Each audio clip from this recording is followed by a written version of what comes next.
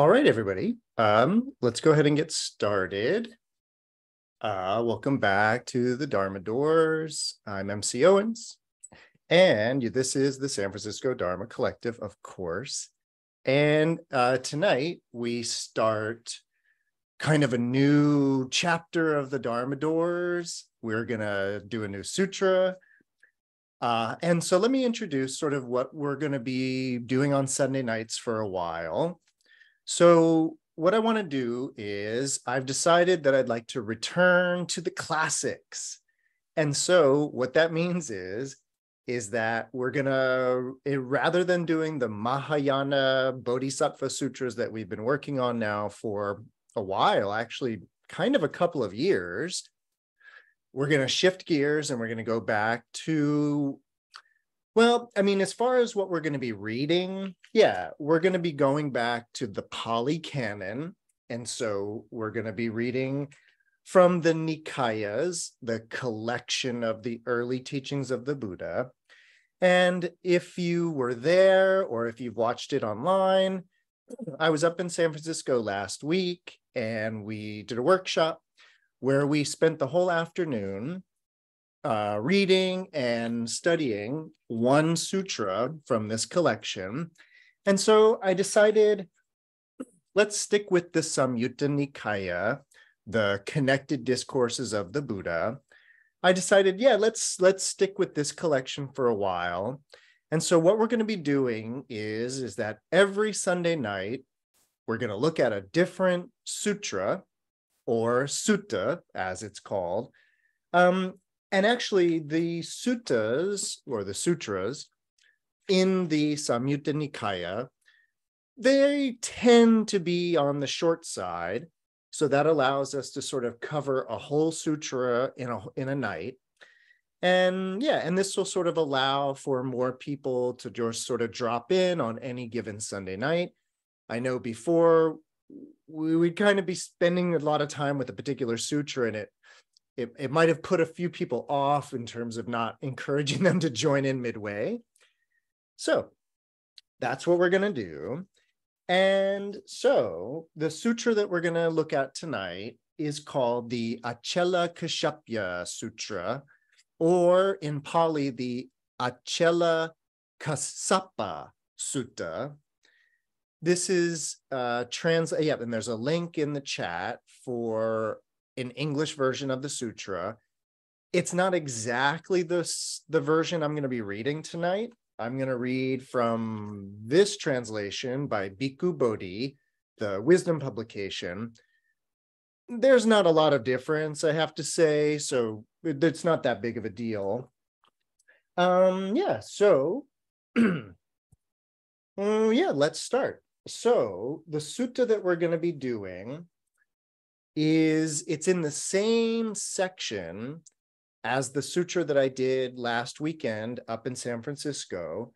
So we are in what is called the Nidana Samyutta. So the connected discourses on causation. If you happen to have the big blue book, I'm on page 545.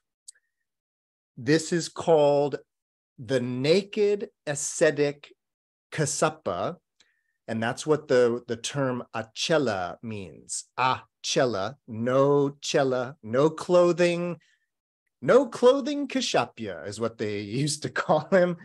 Actually, I have a few things to say about that. So, yeah. So let's dive in. I'm going to begin, and I'm not going to read the whole sutra to begin. I thought I might, but then I realized it's a little long. So let's do it in chunks. I'm going to start with just reading the opening, and that'll kind of set the stage and give us a few things to think about. So here you go. Thus have I heard.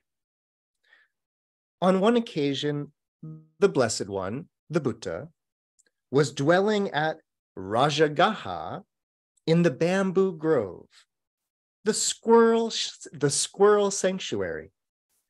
Then in the morning, The Blessed One dressed and, taking bowl and robe, entered Rajagaha for alms.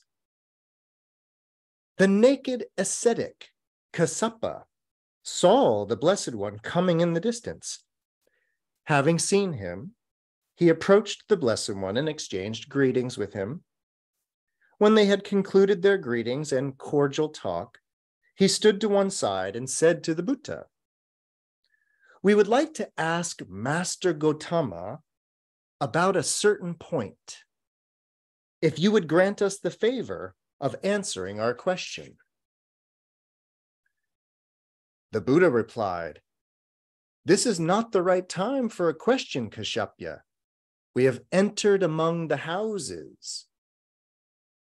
A second time, and a third time, the naked ascetic Kashyapya said to the Blessed One, "We would like to ask Master Gautama about a certain point, if he would grant us the favor of answering our question." "This is not the right time for a question, Kashyapya. We have entered among the houses." Then the naked ascetic Kashyapya said to the Blessed One, "We do not wish to ask Master Gautama very much." "Then ask what you want, Kashyapya." So before we even hear Kashyapya's question, let's kind of just mention a few things, and then we'll get into the questions. But I want to paint a picture in your mind, so to speak, so we can kind of appreciate the exchange here. So although the name Kassapa or Kashyapya, as it is in the Sanskrit, although this name is pretty common and we hear it a lot, this is not the Kashyapya that we would be used to hearing about.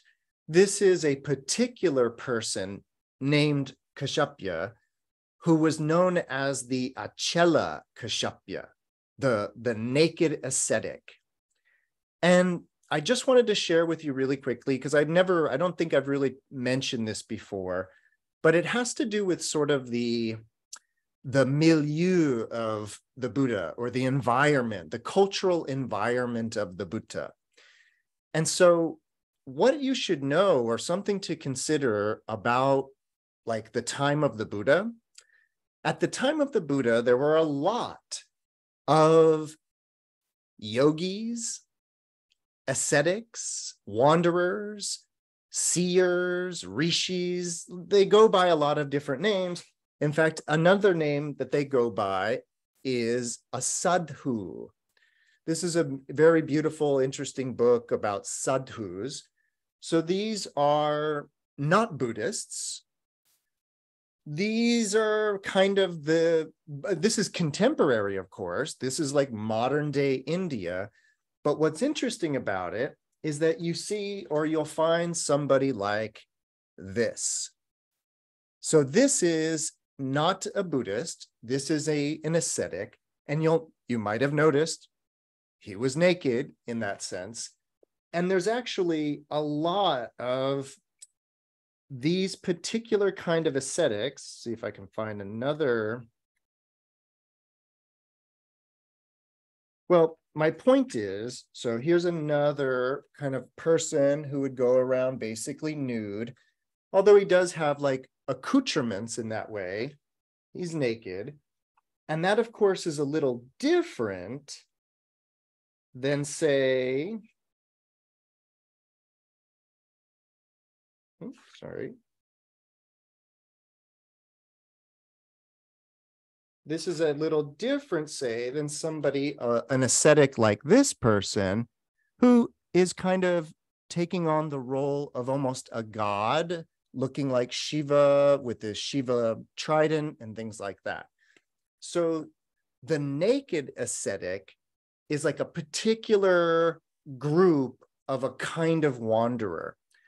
And I just kind of want you to kind of know or consider that at the beginning of this sutra, the naked ascetic Kashyapya is not a Buddhist.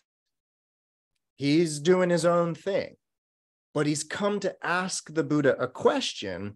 And spoiler alert, Kashyapya is going to be very influenced by the Buddha's answer, and is basically at the end of the sutra, it will kind of convert to Buddhism. So I just kind of want you to kind of know that this is a story about sort of taking one of these wandering ascetics from a different kind of tradition. And this is a story about them coming over to the Buddhist tradition in that way. Also, just a quick note, not a lot of sutras take place in the squirrel sanctuary, but I have discovered that some of my favorite sutras they were all given in the squirrel sanctuary. So as we proceed forward in the Dharma doors, let's maybe the squirrel sanctuary will become a theme that we'll pick up on. So, all right. Let's get to Kashyapya's question. So he's bothered the Buddha. They're in public, basically. They're wandering around begging for food. And he's like, it's not the right time. We're supposed to go back. We're supposed to eat our food. Then we talk. But Kashyapya can't wait. And he said, look, I don't have a lot to ask. So the Buddha says, okay, fine. Then ask what you want, Kashyapya. And here's the line of questioning. How is it, Master Gautama? Is suffering created by oneself? Not so, Kashyapya, the Blessed One said. Oh, then Master Gautama, is suffering created by another? Not so, Kashyapya, the Blessed One said. How is it then, Master Gautama? Is suffering created both by oneself and another? Not so, Kashyapya, the Blessed One said. Then, Master Gautama, has suffering arisen fortuitously, being created neither by oneself nor by another? Not so, Kashyapya, the Blessed One said. How is it then, Master Gautama? Is there no suffering? It is not that there is no suffering, Kashyapya. There is suffering. Then is it that Master Gautama does not know and does not see suffering? It is not that I do not know and do not see suffering, Kashyapya. I know suffering. I see suffering. Then Kashyapya says, whether you are asked, how is it, Master Gautama, is suffering created by oneself? Or is it created by another? Or is it created by both?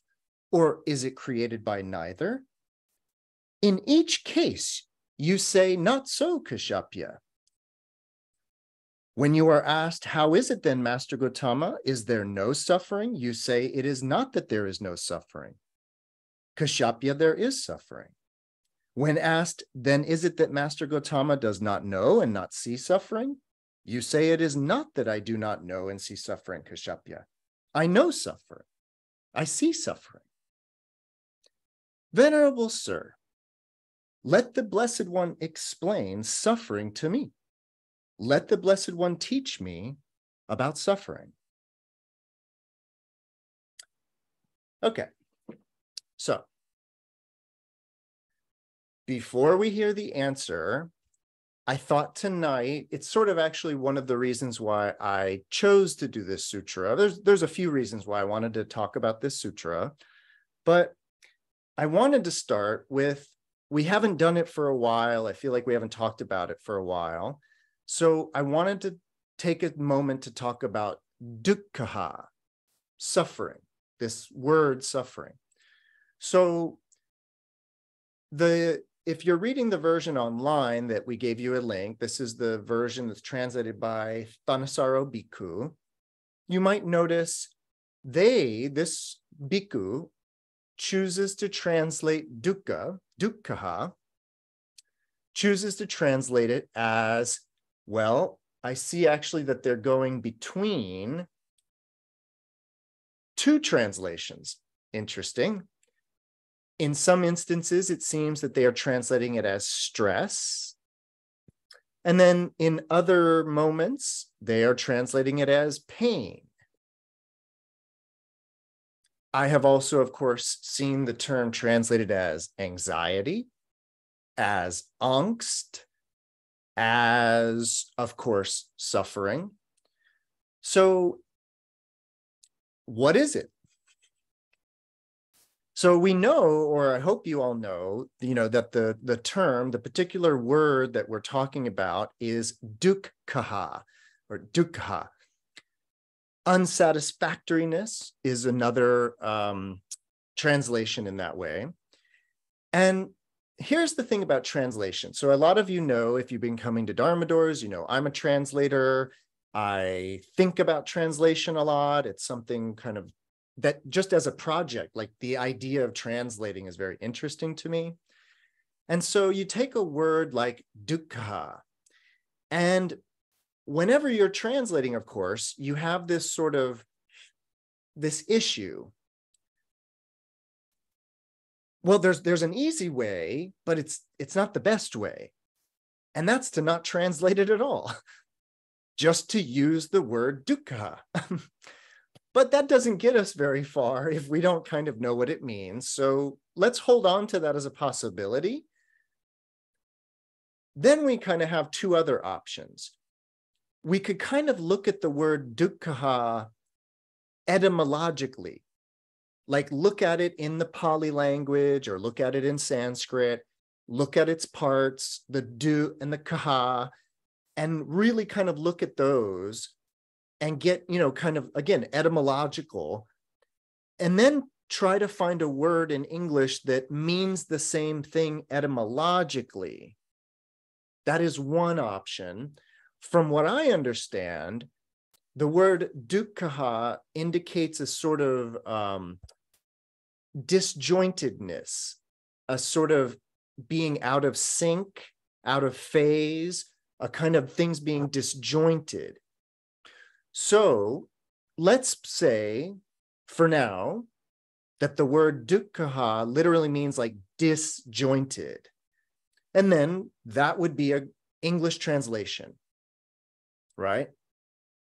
But would disjointedness really get us there? Would that really kind of make us feel what the Buddha wants us to understand? Maybe, maybe not in that sense. So is disjointedness caused by the self or by oneself? Is disjointedness caused by another? I don't even know what we would be talking about at that point. So for me, that kind of more literal etymological approach, while it seems nice, it might not actually play out in the long run. So then what we're looking at is a more, what might be called kind of a hermeneutical approach to the problem. And hermeneutics is an interesting kind of subdivision of language study where it's about usage. So it's about how the word is used. What does the Buddha use the word dukkha to refer to? So not what does it mean literally etymologically, but like, how is it used? And that's where we actually come to a very kind of clear presentation by the Buddha of what is meant by dukkha. You can find it all over the place, but you could also look at the very, very first sutra, the Buddha's very first teaching, in which he makes it clear, like, oh, dukkha, what I'm talking about? Birth, death, loss, suffering, pain, grief, lament. Take your pick. So at that point, we sort of need to take a step back and be like, oh, okay, so the Buddha is talking about using this word dukkha to refer to a whole world of ideas. And then at that point, we would need to then reconsider translating it as, say, stress. Now, I'm all for upaya. Many of you know, like, I'm all for like teaching Dharma upayically. And what that means is, if it's going to be expedient to translate dukkha as stress, because it's going to sort of, resonate with somebody, and because we have stress, and if they hear that the Dharma, if they hear that about Buddhism is about ridding oneself of stress, and somebody has stress, that's going to sound pretty good. And I would want that person to know, yes, the Dharma alleviates stress. That's kind of part of what it's in the business of doing. However, if we look at the descriptions of dukkha, so 1 second on that, Renata. If we look at the uses of dukkha, we have to kind of acknowledge that one of like the big aspects of dukkha, again, there are many, but one of them is about grief. And what I mean is that we're talking about like the suffering of losing a loved one. I would not describe that as stressful. No, I mean, yeah, it's stressful, but I would put grieving for the loss of a loved one as something a little different than just stress or anxiety. But again, not to say that dukkha doesn't include stress or anxiety, but it also includes sort of like really intense emotions like that. Loss, the like big loss in that way. Terror is a part of dukkha, being terrorized, being absolutely devastated. All of those are dukkha in that sense. So that's sort of one of the ideas that, or one thing that I want to talk about tonight is what exactly what are they talking about in terms of causing this oneself or causing it by another? So questions, comments, answers, ideas about dukkha before we go forward, because I'd love everybody to be sort of on the same page before we hear the Buddha's answer to all of this. Everybody feeling okay about that definition? And like, so again, I'm not dismissing it as stress, but I don't want it to be limited to just that idea. I would like it to be the whole all-inclusive. So now let me kind of not reframe, but let me restate the question. So Kashyapya is coming at this with the question of, is suffering created by oneself? Or is suffering created by another? And when we first look at this, when we first read this, we might be thinking that they're talking about, like, am I causing myself the stress and the grief and the terror? Or is it something other than me causing the grief and the terror? That is kind of what is being asked, but there's actually something a little more subtle going on. And I think it's going to come out in the Buddha's answer. So is everybody ready to hear? Yeah. Okay. So once again, let the Blessed One explain suffering to me. Let the Blessed One teach me about suffering. So at the bottom of page 546, if you have the big book, the Buddha says, Kashyapya, if one thinks the one who acts is the same as the one who experiences the result, then one asserts, with reference to one existing from the beginning, suffering is created by oneself. When one asserts thus, This amounts to eternalism. But Kashyapya, if one thinks the one who acts is one person, the one who experiences the result is another person, then one asserts with reference to one stricken by a feeling, suffering is created by another. When one asserts thus, this amounts to annihilationism. Without veering towards these two extremes, the Tathagata teaches the Dharma by the middle. And then we have the listing of the 12 links of the chain of dependent origination, which we'll talk about in a second. But I want to clarify the Buddha's answer because, again, it gets a little tricky there. So it would seem from the Buddha's answer that we are not talking about suffering being caused by a stranger or being caused by something else. What they're actually talking about is, and it's in the Buddha's language there, it's this relationship about the performer of an action and then the one who receives the result of the performance of that action. And the question that they're kind of debating or wondering about is, are these the same people? And this is a little, this is a tricky question in that way. So let's see. And then we have this idea, just to round this out, we also have this idea that suffering just sort of comes out of nowhere.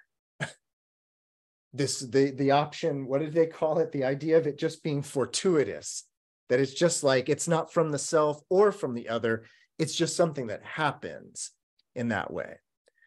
Buddhism is definitely not going to be convinced about that idea in that way. And so really what we want to be talking about are these two options, which the Buddha says these two options fall into the extreme views of, again, eternalism or annihilationism. And let's remember that annihilationism is what we in the modern kind of world would call nihilism in that way. So just for clarity's sake, because I do see, there's a kind of a number of what to me are new people. So let's kind of clarify these two extreme views in that way. So just really quickly, there's this idea. In fact, it's a question. And the question is, and it's tricky because there's already this presumption that we are talking about a kind of a true you in a way. And when I say the true you, I'm talking about what we think of as our real self. And what I mean by that is, I have this gray beard now, but I didn't always have a gray beard, right? I used to not even be able to grow a beard. And then I could grow a brown beard, and now it's a gray beard. So the me sometimes can't even grow a beard, sometimes has a dark beard, sometimes has a gray beard. So the color of the beard, or whether there is a beard or not, is clearly not essential to me, right? So that's this me idea. The me that might have a beard or might not. The me that might have long hair or might not. The me that might da-da-da or not.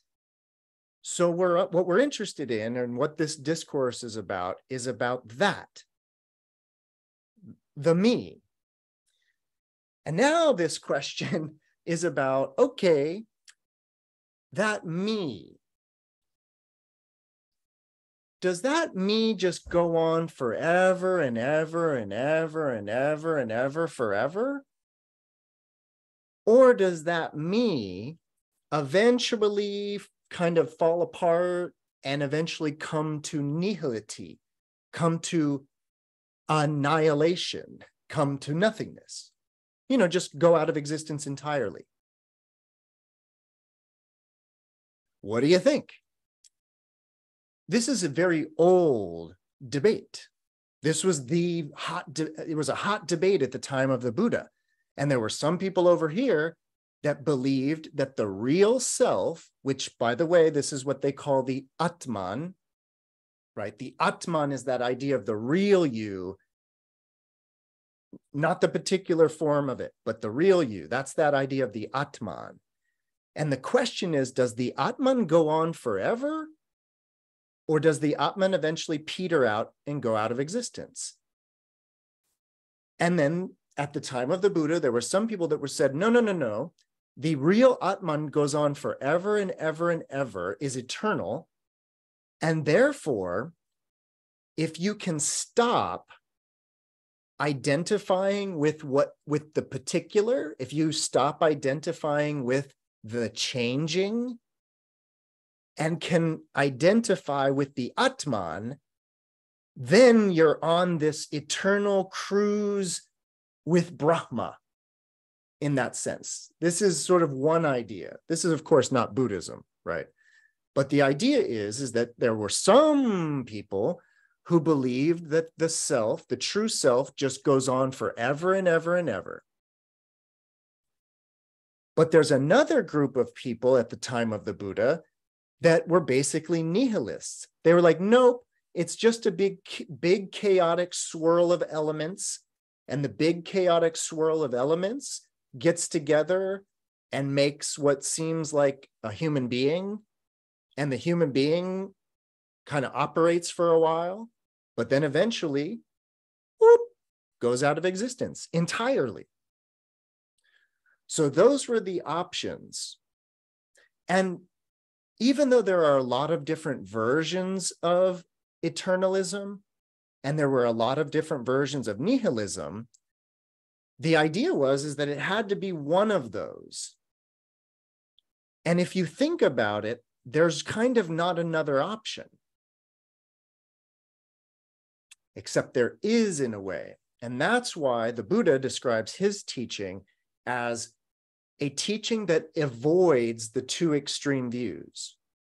It doesn't fall into those extreme views where there's the belief that there is something that goes on forever, or the belief that there is something that comes to nihility.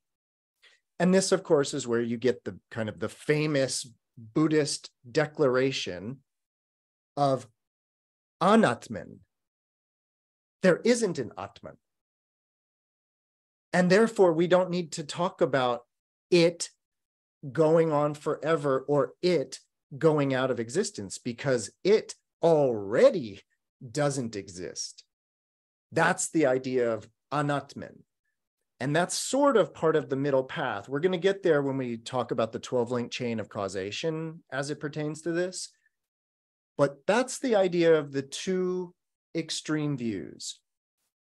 Now, what the Buddha said is that if you think about it that way, Kashyapya, meaning you think about it that there's a performer of an action. And then the question is, later on down the road, maybe it's a minute, maybe it's 10 years. But the question is the being, so to speak, that receives the karmic result of that action, is that the same person? Or is it actually two different people in that way? And the Buddha says, of course, well, if you assert that it's the same person, then you are asserting that there is a self, an Atman in that sense, that perdures. Like it endures, it stays from the performance of action to the receiving of the consequence of that action. There's a perdurance of self. And what the Buddha says is, if there's a perdurance of self in there, that's eternalism. But then he says, but if you think that there's like one person, and then later on down the road, it's a different person, which means that the first person is now gone. Well, that would then fall into the extreme view of annihilationism or nihilism. So the Buddha says, what I'm teaching is the Dharma by the middle that avoids those two extreme views. And then he mentions the 12-link chain of causation. And this is where he says, again, without veering towards either of these extremes, the Tathagata teaches the Dharma by the middle, with ignorance as a condition. Volitional formations come to be. With volitional formations as condition, consciousness comes to be. And so on through the other links, which we will discuss in turn. But, he says, with the remainderless fading away and cessation of ignorance comes the cessation of volitional actions or volitional formations.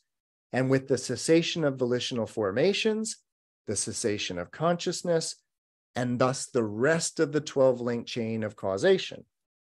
Such is the cessation of this whole mass of suffering. All right, and we'll save a little bit of time after this to get into the end of the sutra. But so how is it that the 12-link chain of causation is this middle path between the two extreme views of eternalism and annihilationism? And in particular, in regards to this conundrum about what's the relationship between the performer of an action and that which receives the consequence of that action. So let's start actually with any kind of questions or ideas so far. Just so if anybody's sort of like, I don't know, anything on anybody's mind about anything that's happening so far.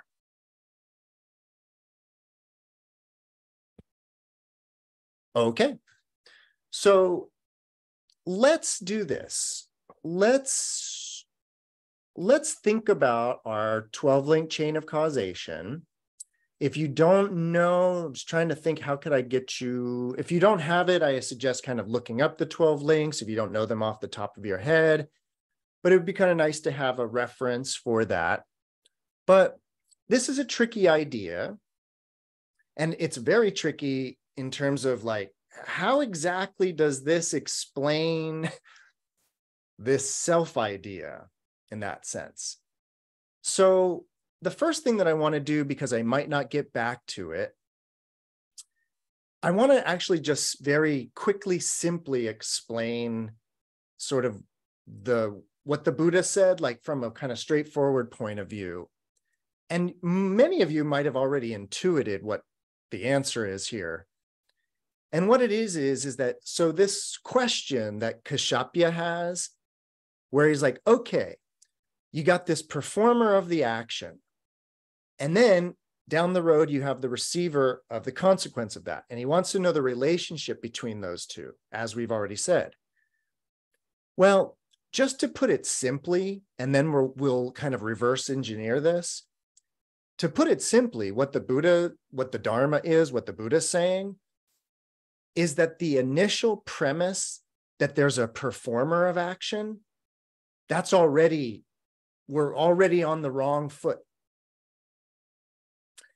And so this question about the relationship then about the receiver of that action, it's a non-starter. There isn't that person already to begin with that's the performer of action, and there isn't even a receiver of karmic action in that way.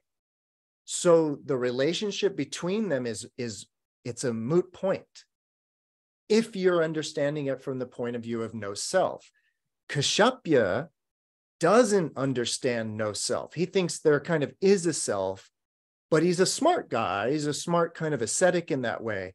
So he understands that, like, it would seem that he understands that there is a sort of what might be called flux or change. This idea, which is a kind of a Buddhist idea, of course, that there's sort of this ever morphing, ever evolving, ever changing state of being.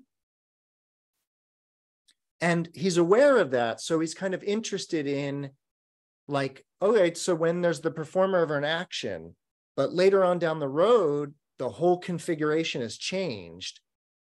Is that the same person or a different person? But he's thinking in terms of personhood rather than thinking in terms of what would be called, or what is called, dependent co-origination in that sense. So that's sort of just the quick version of this, is that Kashyapya is thinking in terms of a self, but if you look at it from the point of view of no self, there's no problem here. And it avoids the two extreme views. So, all right. So here's the thing about the 12-link chain of dependent origination. So you may know, if you've seen it before or you've studied this before, you may know that these 12 links are sometimes presented as a wheel. And this wheel is often called the bhava chakra, the wheel of becoming, the wheel of bhava. And that's where you have sort of ignorance as a dharma, ignorance as a phenomena, which is the necessary condition for samskara. Conditioning is a way to translate it. Habits, habit energy, volitional formations, volitional actions. That, samskara, is the necessary condition for there to be consciousness. That's the third link.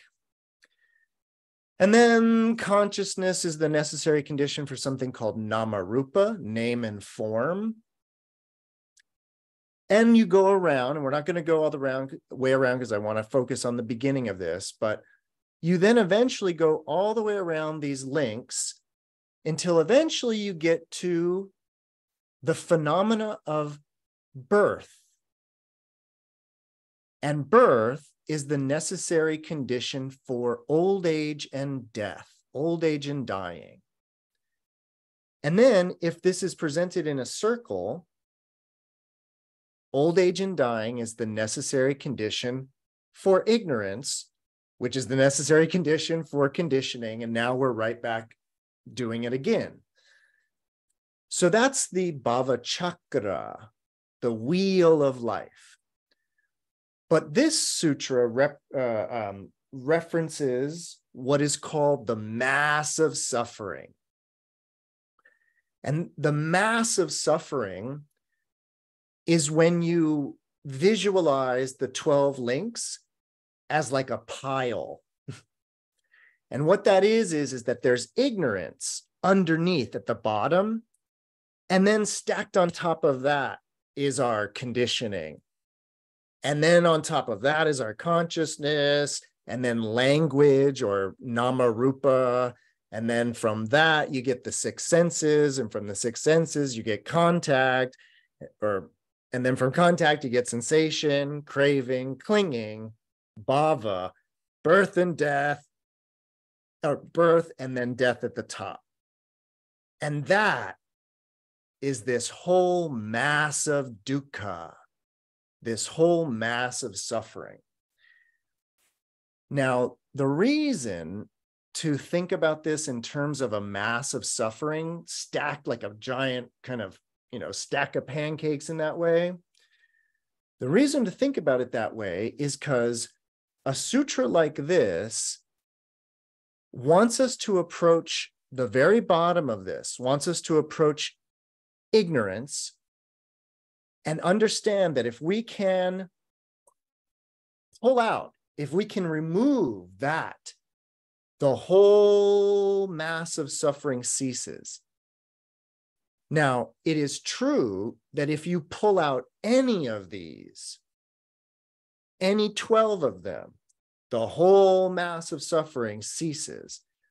But there's a particular emphasis on ignorance, not understanding.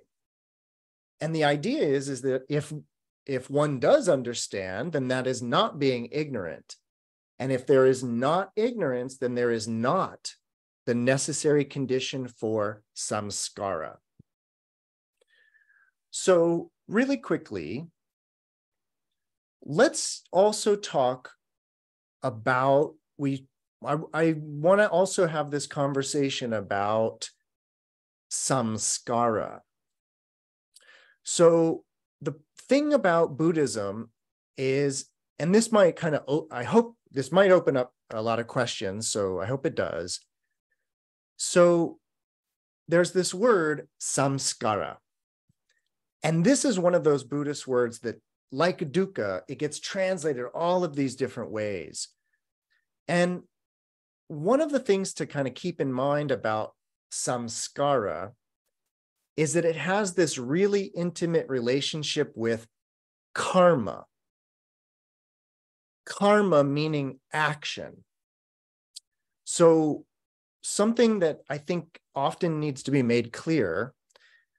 So Buddhism uses this term karma to refer to action, because that's what the word karma means, action, but action of the body, action of the voice, and action of the mind. So we can do things, say things, and think things. And all three of those are types of karma.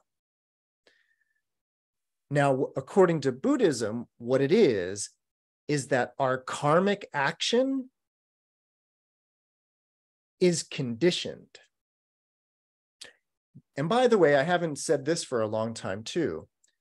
When the Buddhists are talking about conditioning, about being conditioned, they are talking about Pavlovian type of conditioning, the type of conditioning where, you know, Pavlov and his dogs, where he conditioned them to start salivating when they heard a bell because he coupled feeding them with ringing a bell. And so the natural phenomena of salivating, which the dogs were doing because there was food, this scientist guy, Pavlov, he tricked the dogs into salivating just when hearing the bell. And that's a form of conditioning. According to the Buddhist tradition, one of the aggregates of who you are, like one of the conditional factors of what makes you you, is the way you're conditioned. What bells make you salivate in that sense? Now, I was using this example earlier today. I'm going to use it again. I want you to be thinking about conditioned behavior, conditioned actions. You can look at it like this. Let's say you're walking towards me on the street, and all of a sudden I go like this.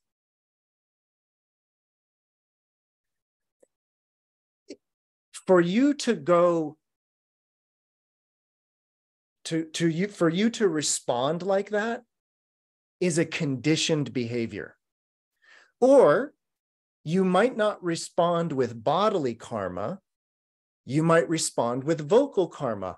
Hey, how's it going? So I go like this, and you go, hey, how's it going? Or I go like this, and you think, I should go say hi to Michael. He's waving to me. I should go say hi. All three of those whether you wave back, whether you talk back, or whether you think back, they are conditioned responses to the phenomena of this. And the basic idea is that all of our behavior is conditioned. Every single last breath, every last single thought, every last everything is conditioned in that way. And part of the disjointedness, part of the dukkha in terms of the disjointedness, is thinking that it's free will when it's not. And that creates a kind of friction when our behaviors are actually conditioned, but we think it's just exercising free will. But then we find ourselves not being able to stop thoughts from arising. Who's in charge now? So the idea is that the way our body responds, the way our voice responds, and the way we think, all conditioned. And by the way, thinking about language, thinking about speaking, we need to kind of understand that we are deeply conditioned in whatever language we speak. We don't actually have absolute freedom to just think whatever we want to think. We are limited with the words we have. So even though we think just expressing ourselves with our voice is like, that's about as free will as it gets, right? That's about as much agency as it gets, right? Speaking, we need to recognize that we are not just speaking our own language mind. We are conditioned in English. We are given the English palette, the little, like it's like a palette of colors. We have a certain palette of words to work with. And actually within the confines of that, it's very structured. There's actually only so many avenues to go down. And in that way, it's all very conditioned. And if you can understand how it is that you are conditioned in language, you can start to notice the way your very thinking is conditioned. That it's not just, this is the way that I often like to put it. We tend to think of the brain as the generator of ideas, but in Buddhism, the brain is the perceiver of ideas, not the generator, the perceiver of them in that sense. Okay, so that's conditioning. Bodily conditioning, speech conditioning, and mental conditioning. All of that is samskara. And the idea is that conditioning, just like our Pavlovian dogs, it doesn't happen from just, well, I shouldn't say that. It can happen from just one exposure. But what I was going to say is conditioning is usually through repeated exposures. So repeated exposures to a language, and then eventually you can just speak that language. So there's something about repeated exposures that then reinforces conditioning in that way. And this is where we want to notice that conditioning that we've just been talking about, it's dependent upon ignorance. And the point is that when we don't understand, we keep not understanding. And that reinforces the state of not understanding. And so we start to see the dependent relationship between ignorance and our conditioning.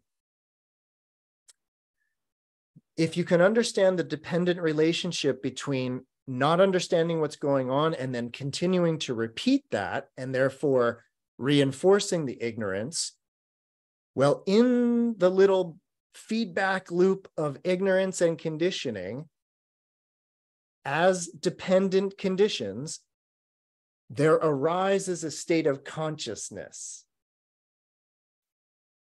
So we're up to the third link in the 12-link chain of causation. And by the way, what the Buddha's describing, what we're talking about now, we are describing the emergence of this sense of self. There isn't a self, but we are describing the emergence of that sense of self. This is the teaching of the middle that avoids the two extremes of there being a self that lives forever and ever and ever, or there being a self that is fated to die and is immortal. The teaching of the middle path is about how we are neither eternal nor immortal, nor fated to die in that way. Neither existent nor non-existent is what we talked about last weekend.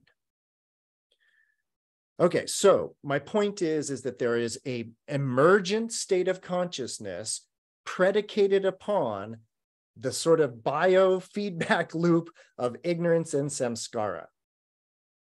All right? Everybody with me so far? Cool. So Maria has an insight about free will necessitating a self. And that's kind of exactly the point, Maria, is that our idea about free will, it's like already based upon a certain idea. And that is exactly right, that when there isn't that, there isn't free will as we think about it. And this is answering a looming question that's often present, which is when we hear about the Dharma and we hear about conditioning, like especially in the extreme degree as I just described it, where everything you do, say, and think is conditioned, there's sort of this idea about like, oh, so I don't have any agency. I don't have any free will then. And it's like, well, yeah, not if you're thinking in terms of self, which is conditioned in that way.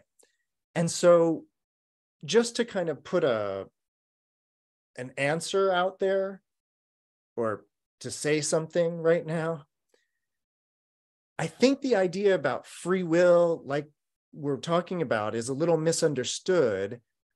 And in the world of Buddhism, what we kind of have free will or agency around is suffering or not.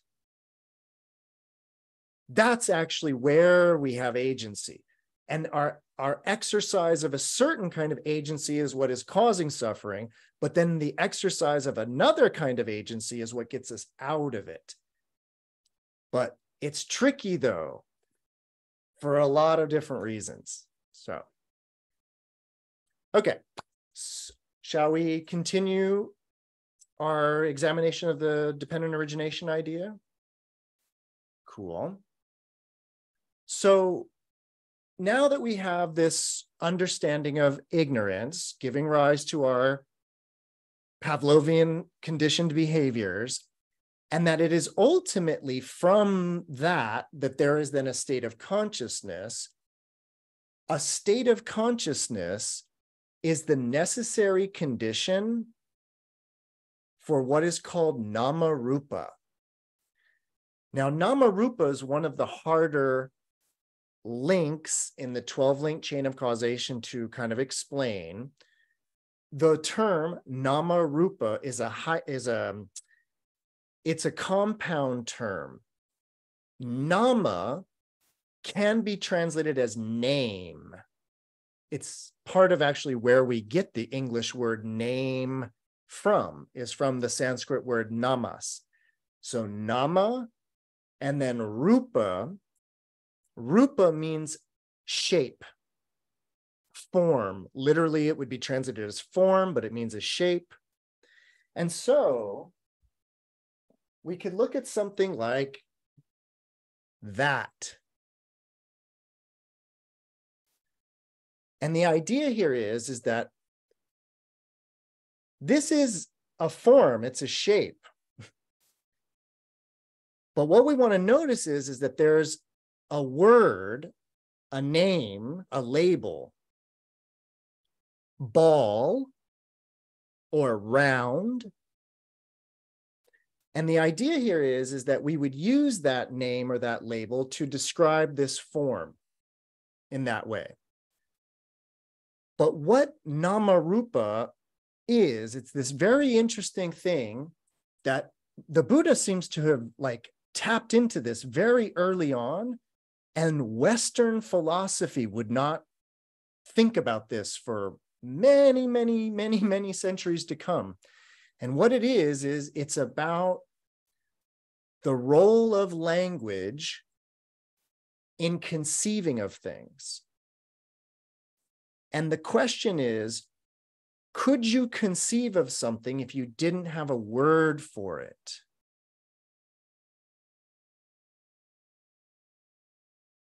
And one of the examples that I've given, so I was referring to this earlier, this gesture. And the idea here is that we have an English word, and the English word is hello. And then we have like a Spanish word, hola. And then there's a Chinese word or words, ni hao, or a Japanese word, konnichiwa, or a German word, or a French word, or this word, or that word. So there's all these different languages and all these different words for what? And you can't say for the word hello, because that's the English way of saying it. So what are we talking about that is called in English hello, that is called in Spanish hola, that is called in sign? What do all of those refer to? And that's when we realize that we can't. We need a word. And that's the actual idea of Namarupa, it's this really interesting relationship between words and their reference. Like the word and then what the word refers to in that way. So Namarupa is a really interesting aspect about what there's an Austrian philosopher from the early 20th century named Ludwig Wittgenstein, and he famously coined the expression the language game. Namarupa is the way the Buddha described the language game. The language game is this kind of reflexive feedback loop of language in that way. So the Buddha figured that out about language and conceptualization. And the recognition is that if there is not a conscious mind there to play the language game, there's no language game being played. So no consciousness, no language game. Consciousness, language game. And then those two are resting, so to speak, on this back and forth between our ignorance and our conditioned behaviors. So now we've got the back and forth of our ignorance and conditioned behaviors, which give rise to a state of consciousness that plays the language game. And this is where it starts to get very interesting. The next up on the links on the chain of causation is the six senses. And you could also understand this as the six sensory pairs, by which we mean eyes and light, ears and sound, noses and sense, tongues and flavors, bodies and tactile sensations, and the mind and thoughts. So those are the 6 senses and their respective sensory objects. But guess what? I need the language game to conceive of those differentiations between sights and sounds and smells and flavors. And if I'm going to start talking about salty versus sweet, or bright versus dark, or loud versus quiet, I'm going to need the language game in order to do that. So we start to see a kind of dependent relationship between the language game and conceiving of experience in terms of sensory phenomena. Really quickly, very quickly, in order to understand what I just said, it's helpful to think about being in a dream. And the thing about it, when we're dreaming, we see things, but our eyes are closed. We hear things, but not with our ears. We might even smell something in a dream, but we don't smell it with our nose. We might eat something and taste something, but we don't taste it with our mouth. We might go over to something and touch it in a dream, but we are not feeling it with our body.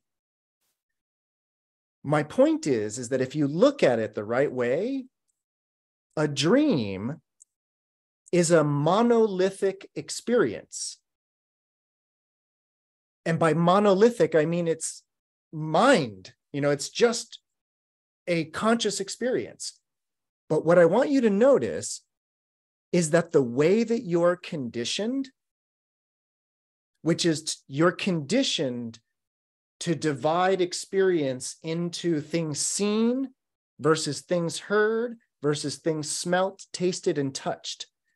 And we preserve that state of conditioning in a dream, where we interpret the dream experience as things being seen, even though there are no eyeballs to see it and there's no light to reflect off of anything to bounce into anything.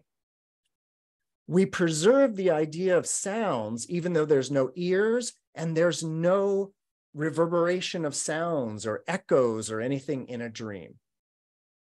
But I want you to notice that you experience a dream as if you have eyes, as if you have ears. In fact, you experience a dream as if you're in it, meaning as if you are you, and there are things to be experienced. What I'm pointing at is what we call the subject-object relationship. And the subject-object relationship is a conditioned mode of thinking that we carry over into the dream state. And the moment the mind goes, what's that? There is the fabrication of the seer, of the experiencer. But that experiencer or the seer arises upon the scene. They arise together in that dream state. Well, the 12-link chain of causation is suggesting that the same thing is actually going on here, and that is the ignorance that's underneath all of this, which is the ignorance regarding the subject-object relationship. But that ignorant state is conditioned. We are conditioned to put this in terms of subject-object. And as soon as there is that ignorant state conditioned to do that, there is a consciousness, but it is a dualized consciousness. A dualized consciousness in terms of a consciousness that is thinking in terms of subject-object. And guess what? That's the only way the language game works, is if there's things to talk about. If I am everything in that sense, what's there to talk about? So, ignorance, conditioning, the language game, ignorance, conditioning, consciousness, playing the language game, dividing experience into 6 kinds of sensory experience. And now that we've done that, there can be contact. And there can only be contact when there's a subject contacting an object. And what I want you to notice is that in a dream, there is what feels like coming into contact with other objects. And you have that experience of contact in a dream because you're under the delusion of having six senses. Why are you under that delusion? Because you're playing the language game with your conscious mind that's conditioned ignorantly. All right, everybody doing okay? I know I'm awesome, awesome, awesome. So now that we understand where contact is coming from, we understand that contact is the necessary condition for there to be Vedana, for there to be sensation, or let's be really good Dharma students. Let's remember that Vedana, what is translated as sensation, what it really implies is sensory reaction. Let's remember that when we talk about Vedana, we're talking about having a positive reaction to what is being sensed, or having a negative reaction to what is being sensed, or possibly a neutral, just a totally neutral reaction to what is being sensed. But I want to remind you that Vedana is about the way that we react to things. And the way we react to things becomes conditioned in that sense. So once again, we are recognizing that we know where contact comes from now. You got to have that subject-object relationship, which is thinking in terms of senses and sensory organs. You got to have that idea to have contact. But once you have contact, there can be a reaction to what has been contacted. That reaction to what has been contacted results in either a kind of leaning in and grabbing, which is this kind of craving. But if it's a negative reaction, I can crave to not have any more of it. So when we get to the 8th link here, and the 8th link is about craving, tanha, the wanting. We crave because of the way we have reacted to things. We've reacted in the kind of like, ooh, that's so great, give me more. Or we've reacted in the, that's terrible, make it stop. But I want you to notice that it's from that way of reacting that there arises this kind of craving for it either to keep going or the craving for it to stop. And now, from the craving comes the clinging, the upadana. Now, here's the thing about craving and clinging. And actually, here's the thing about sensation, craving, and clinging.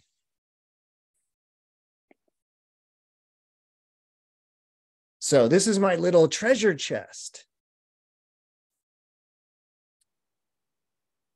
Do you want what's in here?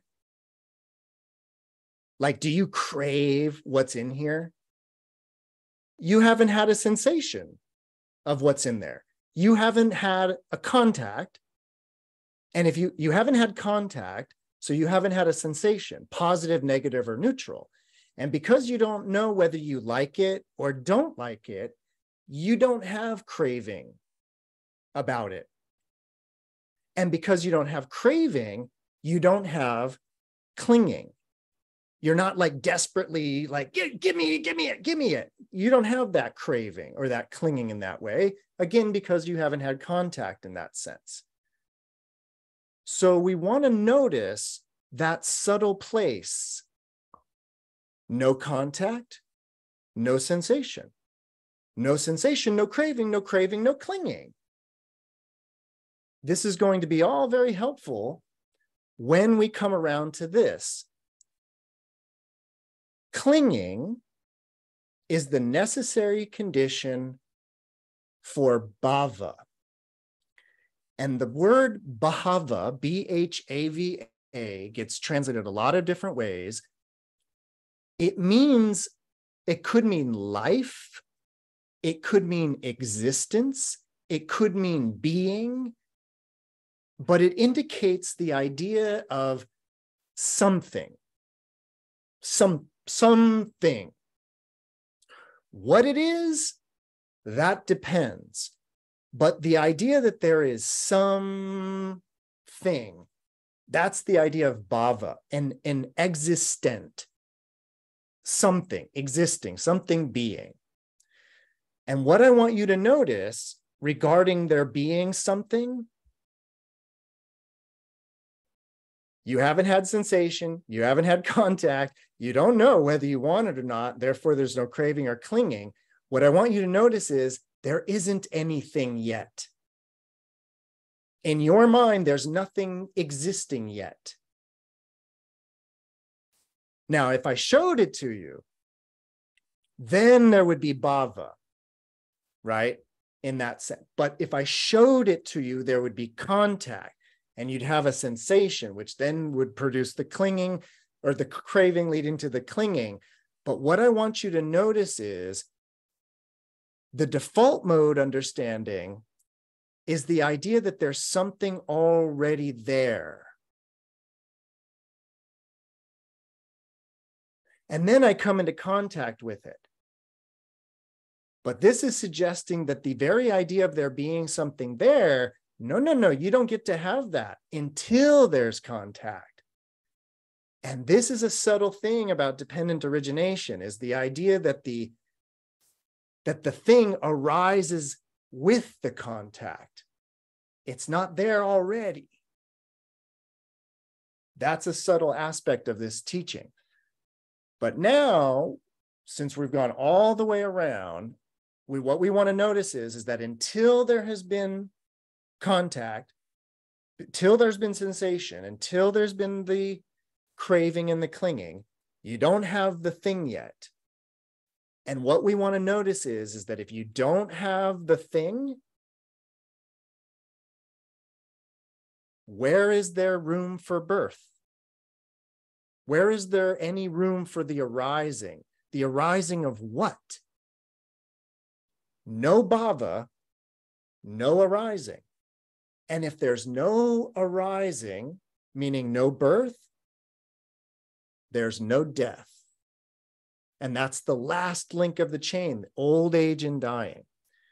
Now, in terms of objects, if we were talking about an object, we would not be talking about birth and death. We would be talking about creation and destruction.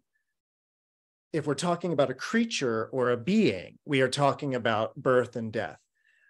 But now, for the last little bit of this, we need to understand, we got to go all the way back and understand one important idea. This whole time, I've been using this example of either like what's in here, or the idea of seeing something or smelling something. And the idea here is we've been talking about objects, but what we're really talking about is the subject. What we're really talking about is the arising of the sense of self, the sense of subjectivity. And that sense of subjectivity comes from ignorance giving rise to a conditioned state that gives rise to consciousness that plays the language game, and so on and so forth. And all of that is then giving rise to the idea of bhava, which is the idea of me and it. But there's this idea that from the 12-link chain of causation sort of coming together, there is the arising of the sense of subjectivity, just like in a dream. It's why I was using the dream as an analogy. There's the sense of subjectivity, but is there a subject? Is there an object? Or is that part of the illusion or the delusion of the dream state? So we're talking about, where does the idea of the subject, of subjectivity, come from? The bhava. Well, it comes from clinging, which comes from craving, which comes from all these other things. And the main thing that we really want to understand is that if we understand, oh, bhava, essence in that way, oh, that is something that is imputed, inferred, projected. It is not a real thing in that way. The bhava, meaning the self in that sense, but it is arising from that clinging. Now, the clinging, by the way, is what we call appropriation. And it's about the appropriating mind. The appropriating mind likes to go around and go, my fingers, my head, my voice, my body. And then it'll go, those are your guys' bodies. So the appropriating mind likes to attribute ownership to things. It likes to go around saying, okay, you own that hair, you own that body, you guys, you own those glasses. This is my shirt, this is my body. So this appropriating is that clinging, that is giving rise to the sense of the bhava, sense of the self being there. And when there is a sense of a self being there, well, it must have come from somewhere. That's called birth. It must be going somewhere. That's called death. And what we want to notice from this teaching is that when there is sense of self, there is birth and death. But when one understands that that essential bhava, or that self, doesn't have inherent existence, when we understand that it is kind of an emergent property, it's an emergent phenomena based upon this 12-link chain of causation, it's a provisional existence in that sense. When we understand that, the true nature of bhava, then there is nothing to have been born and nothing to die. And there is nobody in that sense performing karmic action, nor is there someone who is the recipient of the karmic consequences. Okay. Questions, comments, answers, ideas about all of that? Yeah, Maria. Yay.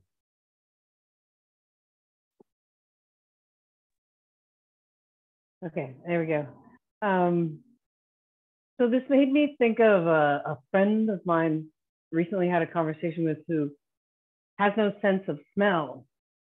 And at first I was like, oh, dang, dude, that sucks because, you know, there's so many beautiful smells.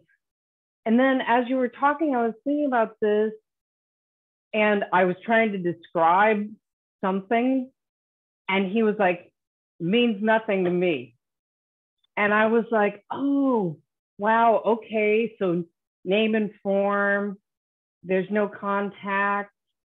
And then I realized just a second ago, like, oh, I was feeling sorry for him, but actually he kind of has a leg up on me because he doesn't have the craving for the things that I love the scent of, and that I want to have, like, I'll buy flowers because I want to smell flowers or whatever.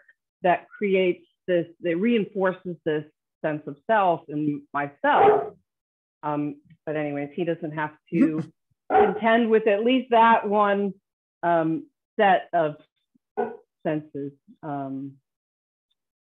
Anyway. Mm-hmm.